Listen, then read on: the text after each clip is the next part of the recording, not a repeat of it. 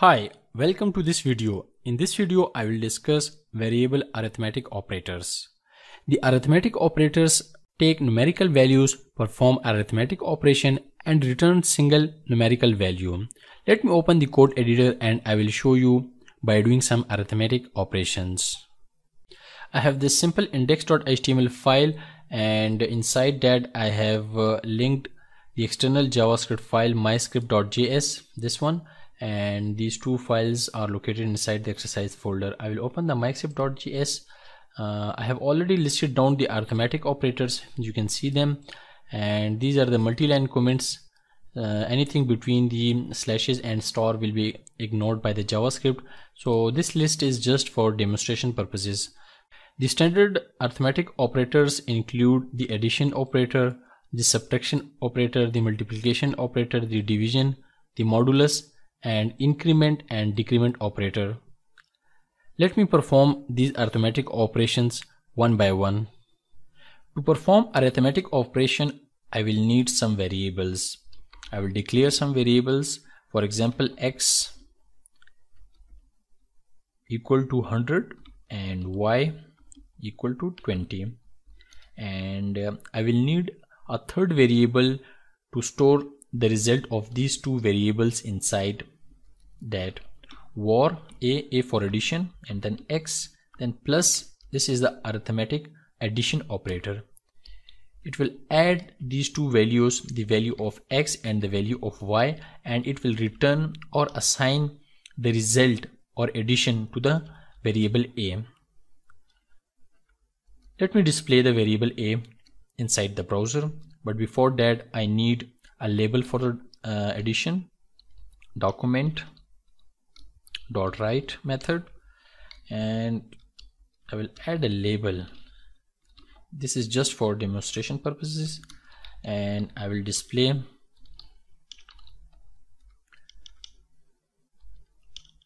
write. I will display the variable a as a result in browser.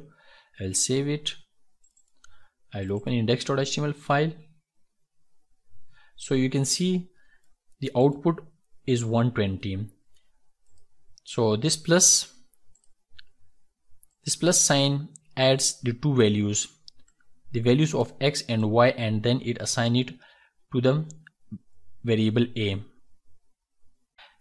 Let me perform the subtraction operation, and for that I will require a variable vars s for subtraction and x minus y, and I will use this statement also. And now I will use the subtraction,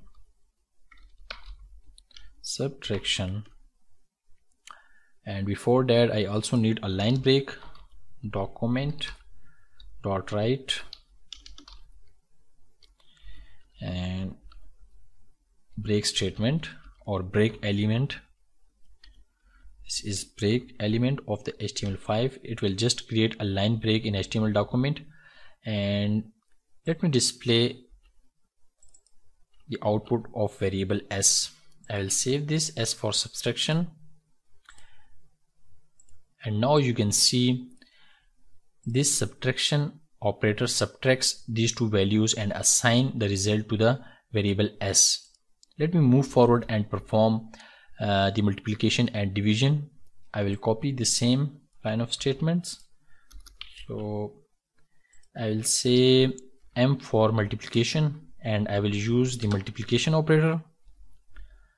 And now multiplication, I will write multiplication, and I will display the result of m. I will save this file, and now it will multiply the value of x with the y. Let me create a line break. I will copy this line and paste it right after this, and also right after this. So let me apply the division operator, and for the division I will use d. You can use any name, it is up to you. Division, and I will display the result of d. So now we will see the division of these two values x and y.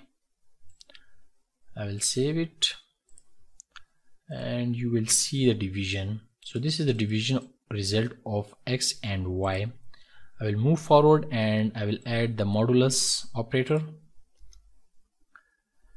Let me copy this all statement for the modulus 2, and for the modulus I will use a percentage sign and modulus, and I will replace d with m, and same will go here, and I will save this file, and now you can see the modulus. So these are the basic operation, arithmetic operation, addition, subtraction, multiplication, division and modulus, and this is the way to apply and assign the arithmetic operation on variables. Now I will perform some increment operation and decrement operation. For the increment operation I will declare a variable I with value 5, and then the increment operator plus plus and then the variable. What this increment operator will do, it will increment the value of I by 1. Let me display the value of I after the increment operation.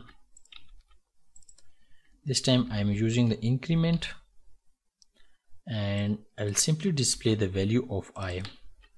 I will save this script and let me refresh the page. So this is the increment operation. You can see the value of I was initially 5. So the increment operator incremented the value of I by 1 and the result is 6 now. The same goes for the decrement operator. I will copy these statements, and for the decrement operator I will use variable k with value of 20, and I will replace the plus plus sign with a minus minus. So this is decrement operator and it will decrement the value of k by 1. So this time I am using the decrement operator. I will replace the value of I here with the k. I will save this script and I will refresh the page. So you can see the value of k is 19. Initially it was 20 and then it is decremented by the decrement operator and then the result became 19. So these are the increment and decrement operator operations. You must also be aware of prefix and postfix increment and decrement operators. This is prefix increment operator and this is postfix increment operator. This is prefix decrement operator and this is postfix decrement operator. Now let me explain what is the difference between prefix and postfix operator. For example, if you have a variable with value 10 and if you are performing the prefix increment operation, what will happen here? The value of a is first incremented by 1 and then it is displayed by the right method. In case of postfix increment operator, the value of a is first displayed by right method and then the value of a is incremented. Let me save this script and I will show you the result inside the browser. I will save it. I will refresh the page so you can clearly see the prefix increment operation and the postfix increment operation. The same goes for the decrement operators. I will copy these lines. I will replace increment with the decrement.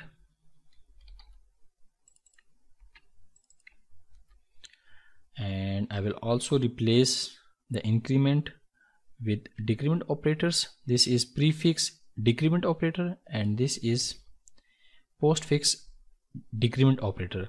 Now what will happen in case of prefix decrement operator? The value of a will be first decremented by 1 and then it will be displayed by right method.